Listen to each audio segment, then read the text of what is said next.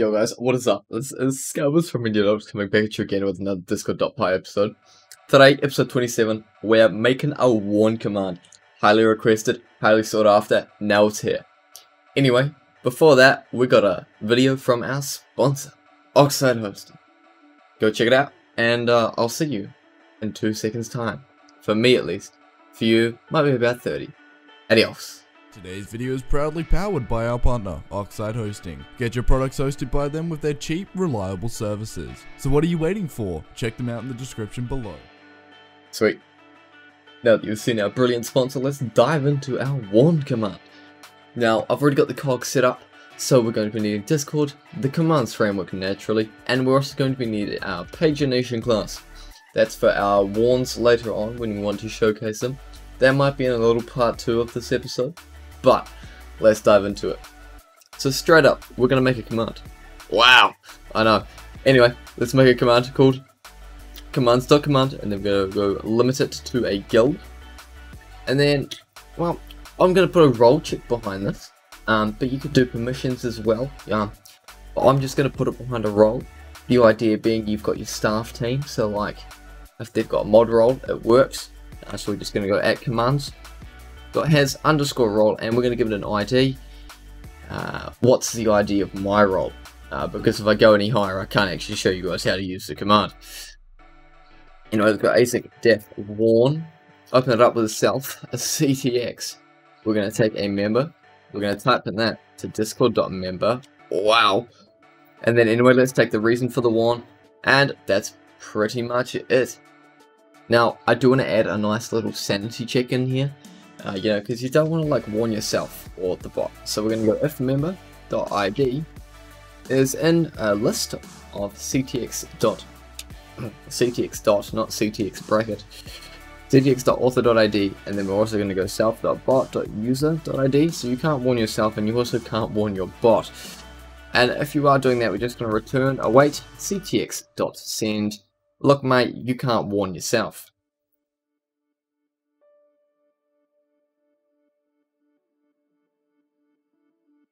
Now moving on, let's get into the actual content for this. We're going to be needing a couple of things here, so hear me out. We're going to be needing a database document. You should have seen that one coming, let's be honest here guys. Anyway, I made a bot.warns. You can just copy this line here. Pretty simple, pretty self-explanatory. We've been doing it for like 5 episodes now.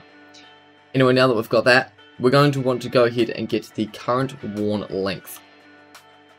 So basically this is, length, I mean count. This is basically just counting how many, you know, warns they already have, so we can give them 1 extra. Now this is going to be using something we've changed. So you might notice this mongo.py file, well, it looks exactly the same from your point of view, but from my point of view, it's changed. We've now got upsert and update and all of this stuff by ID and also by custom. So basically the way this works is it updates everything by a custom filter, so rather than only working off the ID field, it's also going to work off whatever we give it, and that's good because I want to be able to like filter things by the user's ID, the guild ID, and you know also possibly by the current warn count. Anyway, they exist now, this will be on the GitHub, I'm not going to go over the changes. You can look through them and compare them for yourself if you want to. Anyway, let's dive back into it. We're just going to go call length, and we're going to go await self.bot.warns.find underscore many custom. And then what do we give this? We just have to give this a nice little dictionary. Now this is going to get really messy, so I'm going to press enter a couple times. And now it's a lot nicer. Anyway, let's give it this dictionary. Stop messing around. So the user ID is just going to be member.id. And then we're also going to filter it by the guild's ID. And so that's just ctx.guild .id. Although, for our sake, keep it, you know, continuity in that. We'll go with member, because you know you could theoretically do some bad stuff with that if we don't do it the right way around. And then after that, I just want to go ahead and we're just going to put a +1 on here, because the current warn count, you know, the one we're meant to be using, should not be the same as the current highest count. Anyway, that's that done. Now we're going to go ahead and we're going to make 2 more dictionaries.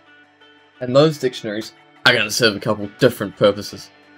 The first one is going to be our filter. So it's going to be called warn filter, a dictionary, as you do. Basically just copy this one across, to be honest with you. Except we do also need to filter by number. Then we're just going to go and head and put current warn count. And then we're going to go warn underscore data is also a dictionary, believe it or not. And the reason for the warn goes in here. We're going to put the timestamp, so when the warn happened, that's just going to be ctx.message.created underscore at. And then we're just going to put warned underscore by, and that's just going to be ctx.author.id.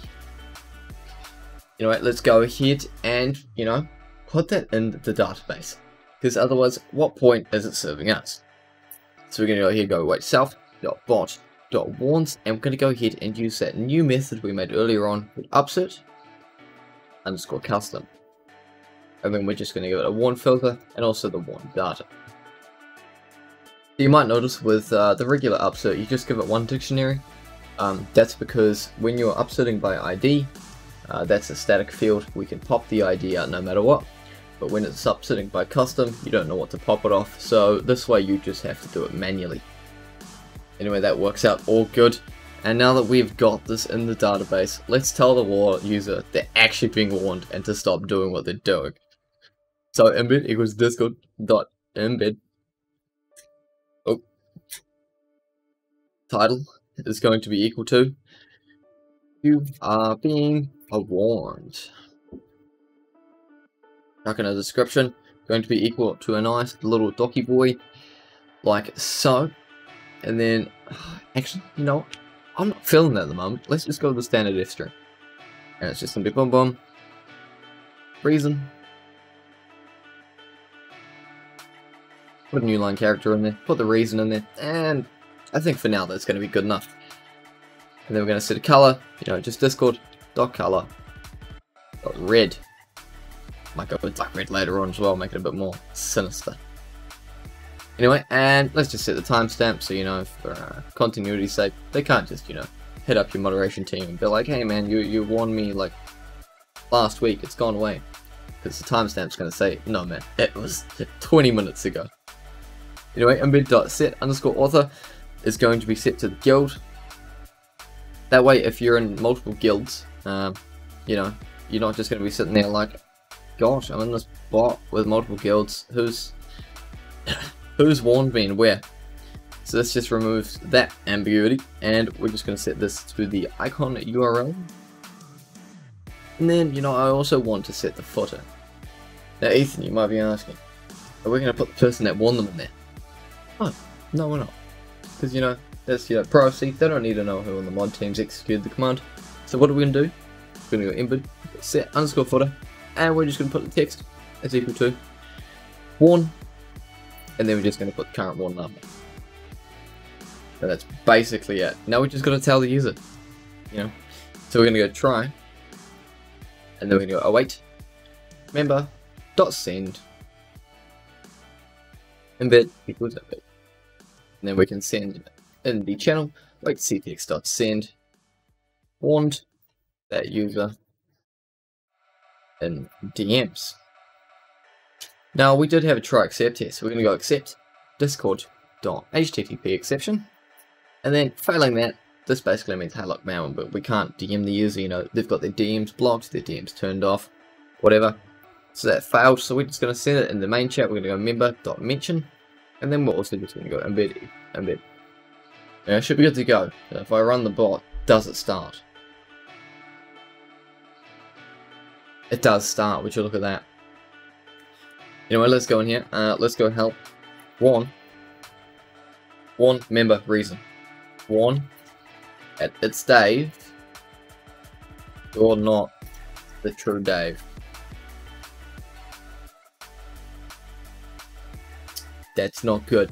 It hasn't said anything. That's the problem, guys. What do we do here? Open up console. Unhashable type. Dictionary. Alright.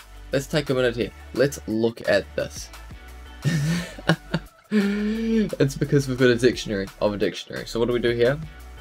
We make it not a dictionary of a dictionary. That way it's just one dictionary. And we restart the bot. And we can go ahead and go warn. And it's Dave. You are not the true Dave. On that user in DMs. Now I can't show you that because you know it's a separate device, separate account, all that jazz. So the way I'm going to show this is by removing the sanity check we have at the start by simply commenting it out. Let's run the bot, and now I can warn myself. We're going to go warn at Skelmers, and what are we going to do? We are going to just say test. Send me a DM. It's warn that user in DMs. MenuDocs headquarters, you are being warned. Reason, test. Wow, the source. I can't believe it. I truly can't believe it. But what if someone's got their privacy settings off? You know, we don't allow direct messages from the server. We just go warn. At the 421. Another test. And what happens? It sends it here because you know they failed to send it in DMs. Anyway, that's it for this little warn episode. That's going to be it for now. I'm going to make another little sub episode off the back of this, which is going to show you guys how to display the warnings for users in a nice paginated session, so stick around tomorrow for that. Anyway, we'll just re-enable this, and, you know, just show it works, you know, proof of concept, all that jazz.